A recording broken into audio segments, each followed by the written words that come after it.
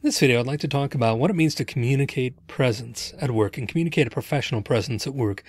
Really, communicating professional presence in most ways comes down to perception. What is the perception that you would like people to have of you that you work with? And what is the perception that you have of them and how you communicate with them? So it really comes down to perception. Who are you? Who are you trying to be? Who are you trying to present? And with whom are you communicating? So when it comes down to communicating presence, just want to convey a few thoughts to you here. First, it's important to know your audience. Who is it that you're communicating with? Is this somebody you've worked with for many, many years and have a reasonably solid relationship with and know them fairly well and they know you fairly well? Or is this somebody who's new? Is this somebody who works in a different department that doesn't know you very well? Is this your supervisor? Is this somebody from the leadership of the organization? Or is this an external client, external customer, or some sort of external stakeholder? All of those things matter, and how you communicate with them and just knowing what is and what may not be as appropriate, what would or would not be appropriate in that situation with that particular person.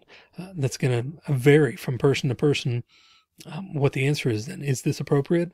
Well, that depends on who it is and who you are and so forth. So know your audience, know who you're communicating with. Lean toward formality. Makes sense, right? Lean toward formality.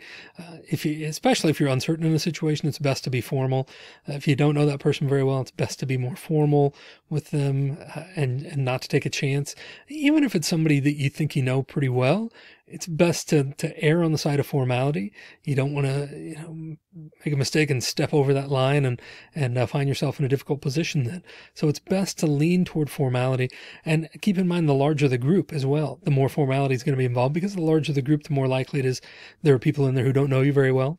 And so you want to lean toward formality when you're dealing with a larger group setting. Even if there are a couple of closer colleagues as a part of that group, you need to consider the entirety of the group. Also want to listen well. This is one of the most underrated skills in personal lives and professional lives. We need to listen first, and not just in a sense of, let me wait my turn to talk politely, wait politely until that person's done speaking so that I can. No, we need to be listening, actively listening to that person so that we can understand, so that we can recall that information, so that we can then respond effectively based on what that person has said. We need to make an effort and renew our efforts to listen well. We want to be aware of our nonverbals. People pay attention to our nonverbals, even when we're not the focus of that conversation, even when we're not the speaker. People are paying attention to our nonverbal behaviors. So we want to be aware of what our facial expressions are, what our gestures are, what we're doing with our hands, what our posture is, what our appearance is. So we just want to be aware and in control of those nonverbals as much as possible. Want to consider the channel. What's the best way for me to communicate this message? It's not always going to be email. It's not always going to be face-to-face. Is this something that can be done via an instant message or text message? Possibly. If it's important, though, if it's something that has a time sensitivity issue, then we may need to do that face-to-face, or at least over the phone, so that we can get an immediate answer in real time. If we send an email, send a text message, those are asynchronous. It may not get there, may not be read in that exact moment, and we may not get as quick a response as we want. But if it's something detailed instructions, things that we want people to be able to refer to in the future, or something that we want a communication trail related to that, and so we can demonstrate that we did talk about this, or we did share this information, then potentially an email or an instant message, something that keeps a record of that, would be a good idea. So we need to think about the channel. We also need to think about the channel in terms of how we're communicating then, as we're going to talk about in the next one, because, oftentimes in email and instant message, we have a tendency to get a little too informal as well. So with that in mind, we need to remember to write like an adult.